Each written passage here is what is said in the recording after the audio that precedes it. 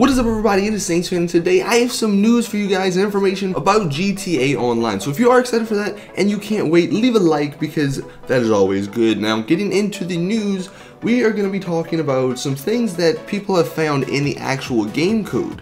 Now, before we actually get into this, I just want to say none of this is confirmed by Rockstar, so take this with a grain of salt, but still, most of this stuff will probably happen. So the first thing we have is, and this is no shock to anybody, but according to some people or to some sources, Rockstar will be bringing back some fan game modes to GTA Online, such as Cops and Crooks, Free-for-All races, Team Deathmatch, and then now obviously we can customize those a little bit more with the game customizer. So that should be really cool. Now I think GTA 4's online could only handle 16 players, but somebody actually found something in the code which possibly could indicate a slight player bump to 32 players, because some of these game modes actually had that 32 player limit. But a lot of people were sort of speculating that this may be because actually a couple days ago somebody was digging in the game files and they found a PC and an Orbis game file, which the Orbis is actually stands for the PS4, it's the code name for it,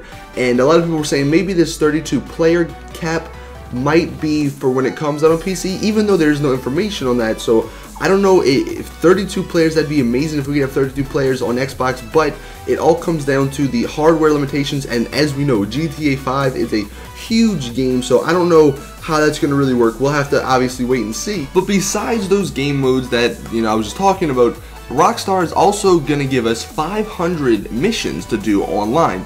And they haven't really gone too much in detail about these, but some things have leaked, and some of these missions actually indicate some pretty cool things. For example, one of the missions will actually have you assassinating another player in the game, while the cops actually try to stop the assassination from happening. So there's some deep integration with the cops and the people and stuff. So that sounds really cool. Additionally, in the Cops and Crooks game mode, it's going to have this interesting feature where cops can actually use scanners to check license plates to see if the vehicle is stolen, which can in turn alert the police to any suspect and assign a squad car to come and arrest them. Now that sounds really cool, and I can't wait to see what else they have in store for us. Now the last thing I have for some news about it is that GTA Online will probably feature some sort of microtransaction system. And according to an XML file located in the game, GTA Online could feature a cash card transaction in the GTA store,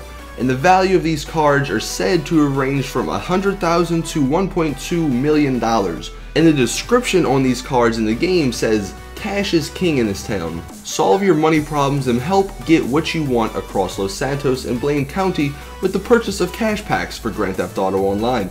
All purchased cash is automatically deposited into your character's bank account.